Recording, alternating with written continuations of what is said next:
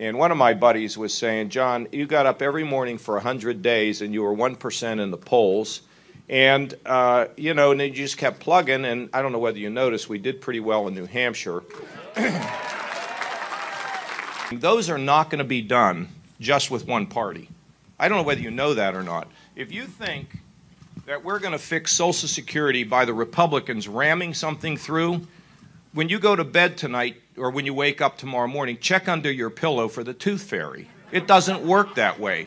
You cannot get it done unless you have everybody work together. It's what Reagan did with Tip O'Neill. Now, if we win the White House, if I win the White House, we're going to have a conservative agenda, and I'm going to be the orchestra leader, but we want everybody to play in the orchestra so we can get these things accomplished. Wait a minute, whoa.